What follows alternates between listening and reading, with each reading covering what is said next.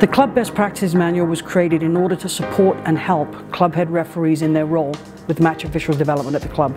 Very often club head referees are a person that's thrown into a role because it's a requirement of Ontario soccer policy for any club with a youth program to have a club head referee.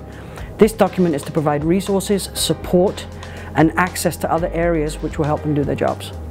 There's a need for a document that outlines the best practices because clubs need a pathway for their match officials, and they need to be able to demonstrate and to show to them what it is that they can build towards in the future.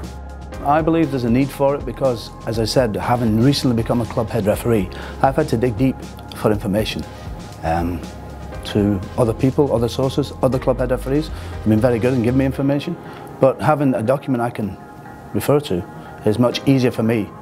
With the new club head referees, you'll give them an idea of what the requirements are for them to perform their duties as a club head referee to have officials ready for the summer season.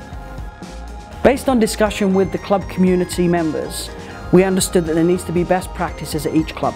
So what we have done is we've created 5 minimum standards that each club can deliver with no budget impact. All are done through resources supplied by Ontario Soccer.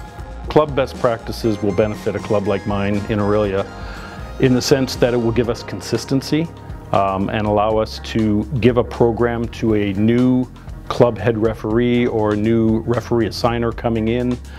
We go through a lot of volunteers, so we'll be able to give that individual a set of a framework as to how match officials should be developed within the club and how the practices work for refereeing. Once we'd gathered all the information and decided that the club best practices needed to be created as part of the LTOD program, we brought in a group of people, and they range from executive directors, club technical directors, club administrators and referees, and asked them to help us create this document so that it would cover all aspects of match officials development programming at the club level across Ontario.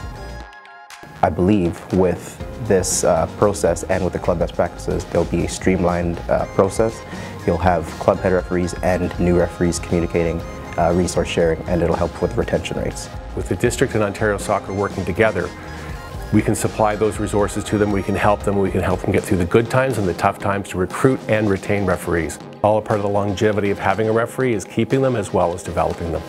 I'm really excited to see what kind of positive impact this is going to create for clubs of different levels across the province.